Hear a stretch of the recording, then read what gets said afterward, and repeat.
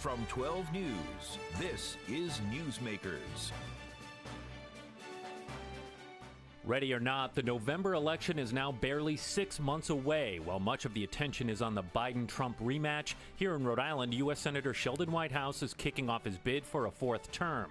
Fresh polling data is giving us a glimpse of where the veteran Democrat stands with voters and how Governor Dan McKee is weathering the Washington Bridge crisis. We break it all down with our political roundtable. Plus, the opioid crisis has been rich fodder for authors, including Rhode Island's own Philip Eil, who's out with a new book on the so-called pill mill killer. What Eil learned from his 15 years of research and writing this week on Newsmakers.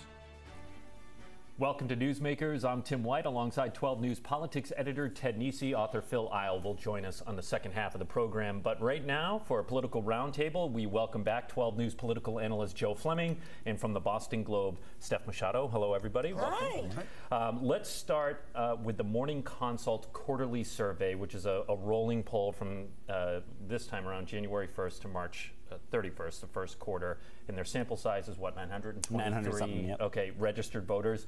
And we will begin with numbers on Governor Dan McKee. They are on the screen. These are job approval numbers. 49% approve, 41% disapprove. 10% of those who were surveyed were unsure. I believe the margin of error on this is 3%. I should point out that his job approval rating ticked up over the winter. It was 45% in the fall. Now, as you can see, it's up to 49%. Joe, you say this is a positive thing for Governor Dan McKee, and I just want to state the obvious. Viewers see a number under 50%, and they might think you're crazy to say that that's a positive number. But those are good numbers. Yeah. Those are very good numbers for the governor, for the simple reason, this is done over a 3-month period. During that time, we had the Washington Bridge problems, and the conventional wisdom was Dan McKee is sinking because of the Washington Bridge. This shows just the opposite. His numbers have stabilized and actually have gone up a little bit. So if I'm the governor, I'm happy with a 49%. Keep in mind, we've had other governors, even Gina Raimondo, when she was running for re-election, had a lot lower job ratings than 49% and still won re-election. So if I'm Dan McKee, I'm feeling pretty good about these numbers. Now, the question is, can he maintain this, or is this just a little bump for him? Yeah, I think if I'm Dan McKee, I feel like these numbers should reset the narrative a little after a rocky couple of months. People talking about, will he run in 2026? Is all this talk about Helena Folks wanting a rematch? But, if I'm sitting at 49%, a Democratic incumbent governor in a Democratic state, that's a solid position to start a re-election campaign for him. So it's going to be interesting to watch as he makes that calculation over the next year and a half. Yeah, I think we've all been wondering whether or not the bridge would affect him politically and how exactly it's going to affect him, particularly with his re-election. But a lot of people in Rhode Island do not use the bridge. They don't live in the East Bay. They don't live in Providence. They don't have to drive over it. So they're seeing him on TV handling it and may not be experiencing the traffic. So like a crisis bump. I mean, we've seen this before. Governor Don Kachiri with the Station nightclub saw a bump. Early days of the pandemic, Governor Gina Raimondo. An extraordinary bump for her. Knock it off phrase. Saw a bump from that. Is that what you're saying here? Yeah, maybe it's a crisis bump for him? We'll have to see as the numbers go on. But. Yeah. Joe, you agree? Well, I agree, definitely. The thing is, though, a lot of these people just see him as a positive getting the bridge fixed because they don't use the bridge. If you're in Northern Rhode Island, you probably don't use that bridge much at all, so it doesn't affect you. But now you see the governor out there saying, okay, we're getting it done. Now they get the third lane open. It seems to be moving a lot smoother. This was, of course, all before the third lane. Right, before the third lane. But now with the third lane open, the election's not for 2 years down the road. This whole issue could be in the past at this point. And that's another good point. He has the benefit of time here, right? This is taking place far away from the next election for governor. You don't have people run commercials. You don't have rivals attacking him on this. Even the Republicans have not been putting out many statements about the bridge situation. There's been some things here and there. So you also don't have, because we're not in election time, a really organized effort to, raise the political pain on the governor over this beyond the daily news headlines. And by the way, we still don't have the forensic audit detailing whose fault it is that the bridge Day of Reckoning failed, right? The Day of Reckoning, as the governor calls it. And so there hasn't been a definitive sense of who, if anyone, in the McKee administration in RIDOT is to blame or failed in this situation, and that could change things. Before, I want to talk more about the bridge, particularly money and all that. But this is Newsmakers, and sometimes we can get in the weeds on the wonky stuff. And briefly from both of you, Joe, when you conduct polls for 12 News, those usually take place over a period of, say, 5 days, whatever it takes you to get to that sample size, right? Morning Consult does this survey over an entire quarter, and I'm curious to get your and Ted's opinion on that methodology. Well, it is a long time because things do change. And again, a poll's just a snapshot. So we do it in like 4 or 5 days. That's a long exposure. Right. That's a long exposure. So people's opinions, there might be an issue at the beginning that affects it. But when you look at their numbers and you look at local polls that we've done in the past, the numbers pretty much are close together. Not exactly the same, but closer together. What we don't know in this poll simply is how much of his support was strongly think job approval or somewhat job approval. So they don't break that out for us, though. Yeah, just briefly, I when these polls first started being done almost a decade ago now, I was a little skeptical. It was such an unusual thing to do a poll over three. Yeah. But we've now had enough time to see that Morning Consult is in the ballpark. Right. And it's the only regularly scheduled poll about Rhode Island's governor and senators right now. So I do think it's something that gives us, every poll has a margin of error. I think this gives us a sense of where things are. All right, let's talk about the bridge. Governor McKee this week sent the General Assembly some amendments to his budget plan, including tapping some remaining COVID money, $20 million, to tuck away in case it's needed for infrastructure projects, but especially leaning into the Washington Bridge. I asked Speaker Joe Shekarchi what he thought of that in an interview on Wednesday. Take a listen. We'll have a public hearing before the House Finance Committee. I hope that $20 million is the right number, but that's $20 million that we were going to use somewhere else in the budget that we now have to earmark for the bridge. So it will impact the overall budget. And as I told you and Ted, there is a tremendous amount of asks outside of the budget. We're over $1 billion of asks that are outside the budget. So this is being added to that as well. So we're going to have to do a prioritization of that, and we will. To the Speaker's point there, even though the $20 million is money from the feds, it could have been used, as he says, somewhere else. But this is all under the backdrop of we have no idea how much the Washington Bridge is going to cost. Right, and I do wonder if they want to know that answer before appropriating money that could be spent elsewhere, particularly because when Pete Buttigieg was here, the transportation secretary, he suggested that the feds could, Ted, you interviewed him, the feds could put a lot of money into this Washington Bridge repair. So do state leaders want to know how much the feds are going to pay before they appropriate state money? It is federal COVID relief money, but it's in the state hands and can be used on other stuff.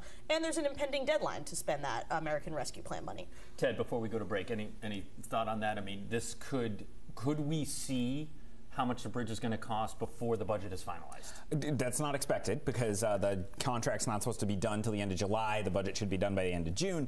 But I do think, frankly, it makes sense. I can see why McKee's budget officials thought, look, this money has to be obligated by the end of the year under the American Rescue Plan Act. We know we're going to have some exposure of bridge costs. Let's put $20 million away. They left themselves a little out where they could put it towards something else just in case. So I can see why they did it. All right, we're going to take a break here on Newsmakers. When we come back, in the wake of the signature scandal, what is the political future for Lieutenant Governor Sabina Matos? Stay with us. You're watching Newsmakers.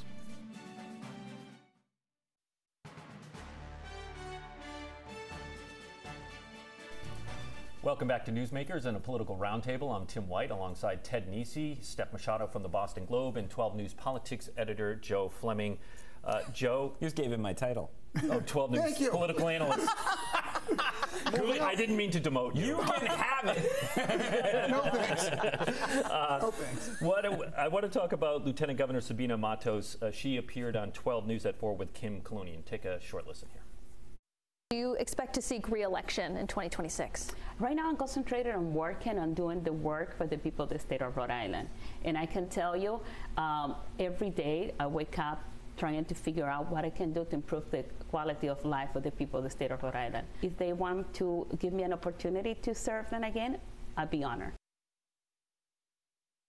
So, Joe, is the Lieutenant Governor poking her head up to check the horizon post-signature scandal now? I mean, this is really, we haven't seen her in the press that much, and here she is live on our air. I think she's testing the land out there to see if there's a possibility for her to run. I think the race for Congress really hurt her from being the favorite at the beginning to dropping way down. I think finishing, fourth place, not getting a lot of votes. I think a lot of people are probably looking at that race as a very weak person that they could run for lieutenant governor, possibly win, and 4 years down the road be in shape to run for governor if Dan McKee runs and gets reelected.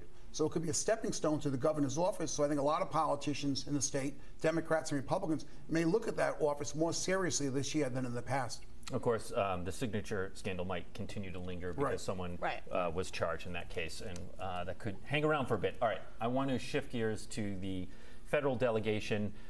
Go back to the morning consult poll, this time with Senator Sheldon Whitehouse. Of course, we should note he just announced he's running for another 6-year term for the November elections. Not a surprise there. Let's take a look at his numbers. 50% approval rate, disapproval of 35%, and 16% of the people aren't sure here. Want to note that he has 2 Republican challengers, Ray McKay and State Rep Patricia Morgan. On the numbers here, Ted, good, bad, and different? I assume if I'm Senator Whitehouse's team, I'm pretty happy with this. Starting at 50% as a Democratic incumbent in a Democratic state in a presidential year when Democratic turnout is higher, that's not a bad place to be. And of course, we have to talk about his financial advantage. Whitehouse is sitting on $3.6 million. Patricia Morgan has less than $200,000, and Ray McKay, the other Republican seeking their nomination, has about $10,000. So if things got tighter over the course of the year, somehow, maybe unexpectedly, Whitehouse has a lot of resources to try to bring his numbers back up. But right now, I always remind people, just to be candid about it, Rhode Island hasn't elected a Republican to the Senate not named Chafee since, I think, 1930 or 1932. So that's how hard it will be for a Republican to win.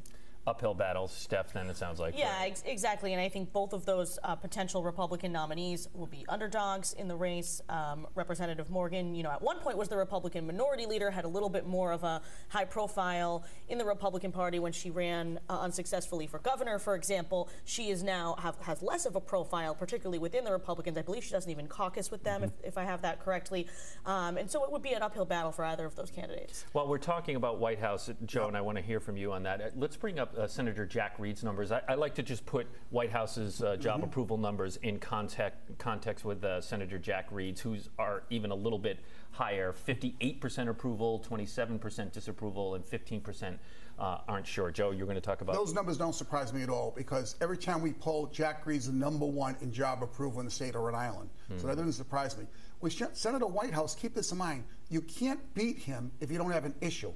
You need an issue to bring him down. And there's no issues now in the voters' mind that would hurt Sheldon Whitehouse. And again, when you have $3.6 million, you can get your message out. Your opponents can't get the message out. So Senator Whitehouse is in a very strong position right now. Yeah, and I think there used to be a thought around Senator Whitehouse. Was he too liberal, maybe, for voters? Was he too partisan, versus, Jack Reed, who's very, we know, straight arrow military guy. But look, Rhode Islanders have twice now had a chance to see how he operates in the Senate and render a verdict, and he got over 60% both times. So there's just not a lot of reason to think Rhode Islanders are suddenly going to turn on him when they previously reelected him twice, doing, I'd say, much the same thing he's been doing in this term. You know what? I think we do have time for this. I want to play real quick. U.S. Commerce Secretary Gina Raimondo was on 60 Minutes this past Sunday. Veteran correspondent and Wheaton College alum Leslie Stahl asked Rhode Island's former governor if she had higher aspirations. Take a listen. So here comes the inevitable, obvious question that you know is coming your way. You are on a list of future presidential candidates. Does that sound good to you? Is it appetizing? What sounds good to me is being the best Commerce Secretary there's ever been. Wow, talk of former governor running for president, former governor of Rhode Island. Well, and that's not the last time a Wheaton College grad interviewed her, which was me last year. Not quite as big a profile for that interview, I guess. Don't sell yourself short. Thank you, bud. I asked her about the same thing, and she said, "Oh, I don't know about president." And I said, "Well, it's not a no." And she said, "No, but it's not a yes." I think she likes this conversation. I think it's good for her standing in Washington to even be, what's the saying about the Academy Awards? It's an honor just to be nominated, right? In this case, it's an honor just to be mentioned, right? And to be someone prominent enough to be in that discussion. But I think, we know she has problems with the left. There are all sorts of prominent national Democrats, the vice president, governor of California, governor of Michigan, who are also going to look at this, regardless of what happens with Biden. So I'm skeptical we're going to see Gina Raimondo actually run, but I don't think she minds that it's being talked about on the top-rated TV program for News in America. All right, Steph Machado and Joe Fleming, thank you so much for joining us on the program. When we come back, a new book by a local author on the so-called pill mill killer. Stay with us. You're watching Newsmakers.